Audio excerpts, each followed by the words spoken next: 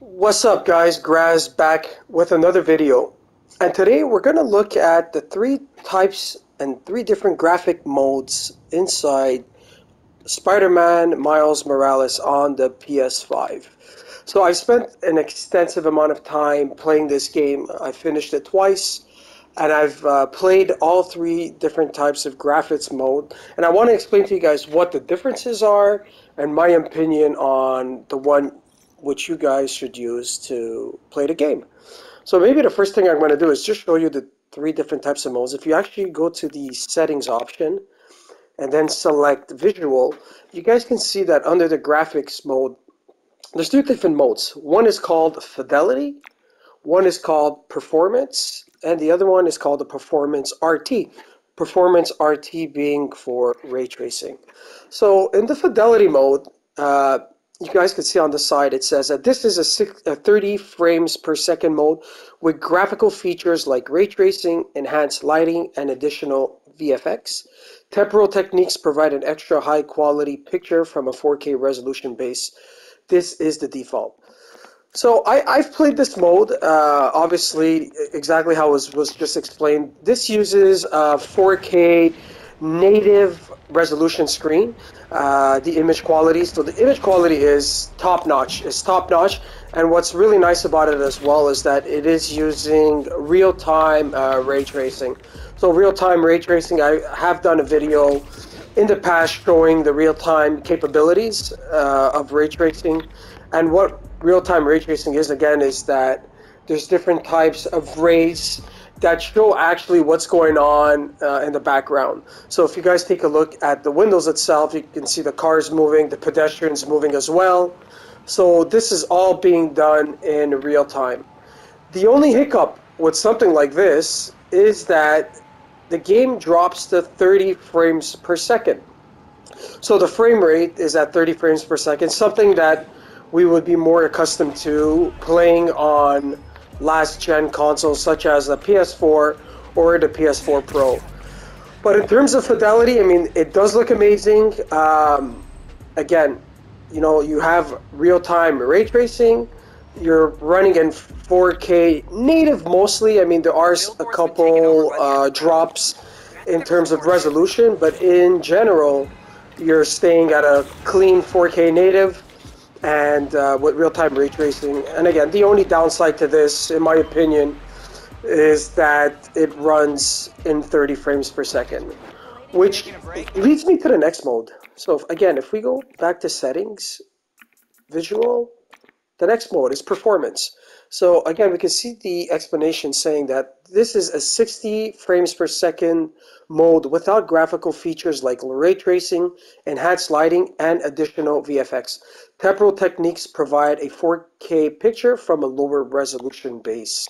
So let's take this setting over here, and exactly what it says now, what actually happens in this game mode is we no longer have ray tracing, but we are running in glorious 60 frames per second, which makes the animation and makes the game run so much smoother. I mean, you have to consider that you're running double the amount of frames that the original quality / fidelity mode was using. So in this specific mode here, I can show you guys here, got some windows, and you guys can see that in this specific mode, we're not reflecting pedestrians, we're not reflecting cars. So what the system is actually using is what's called cube maps reflections, and also using what's called screen space reflections. So it's a different type of technique, which is still very pretty, but obviously it's not ray tracing. And in terms of the resolution, when you're using this performance mode, increasing to 60 frames per second, so it still tries to aim for a 4K native resolution. You will have some minor dips, so it does use DRS, which is dynamic resolution scaling. So depending on the scenes and how busy, let's say, the action is in the scene, you might have some drops in resolution, typically not lower than 15 and let's say 1500p in terms of resolution. So I think this mode is amazing. You get almost 4K resolution, but the beautiful part about it is you have that clear, crisp 60 frames per second, which makes the game look amazing. Which brings us, guys, to our last mode. So I'll go back again into the settings. Let's go take a look at the visual and select Performance RT, so Performance Ray Tracing. So let's read the explanation. This is an alternate version of the 60 frames per second performance mode, adding ray tracing by adjusting the screen resolution, reflection quality, and pedestrian density. So this is the third mode that Insomniac has just added. I think it's been here for approximately a week. So now what is actually going on in this specific mode is that we are running in 60 frames per second with ray tracing enabled. So let me show you guys right now. So you guys can see the reflections in the window here. You guys can see the pedestrians, the cars moving. So this is all real-time ray tracing while giving you that 60 frame per second fluidity, sorry. So looks really sharp. So you might ask the question, well, how did they actually do this? So the way Insomniac actually did this is that they scaled down, obviously, the resolution of the game. And when I say by scale down the resolution of the game is that you're not running at a 4K native, but you're running mostly at approximately 1440p, so half 4K resolution. But it can drop down all the way to 1080p, depending on, again, the type of game scene that's going on. If it's very taxing in terms of graphics, it will be a little bit more, it will drop a little bit more into resolution. So this is really nice. I mean, you got lots of options to play with on Miles Morales on the PS5. These actual performance, these actual 3 game modes were also done inside the Spider-Man PS4 version as well. So if you're going to get the remastered version, you will be able to use these 3 types of modes as well. But this is really nice. I mean, Insomniac went really beyond our expectations in terms of ray tracing, especially for a game at launch. And now giving us the capabilities, again, you know, even on the tiniest windows, you guys can see the reflections of the pedestrians going about their business as they walk through the day.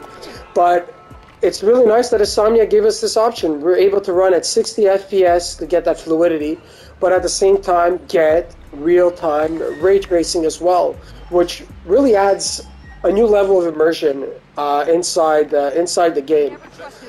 So maybe in conclusion, I'd like to say, you know, which is my preferred model, or which is my preferred way to play this game.